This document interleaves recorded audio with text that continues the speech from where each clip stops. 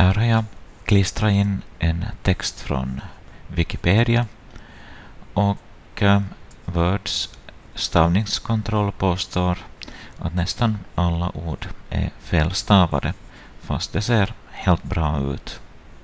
Vad kan det bero på? Stavningskontrollen behöver ju ha ett språk som det jämför alla ord med.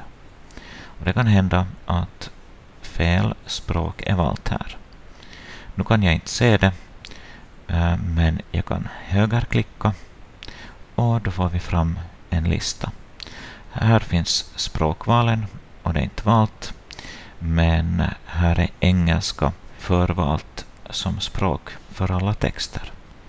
Och då förstår vi att de orden här motsvarar inte engelska ord.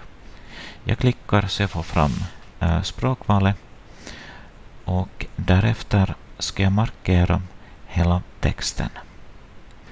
Och jag ska berätta för Word att det här är ett annat språk. Och då jag väljer svenska och OK så är det endast några enstaka ord som stavningskontrollen är osäker över. Och det är sådana ord som inte finns i ordlistan.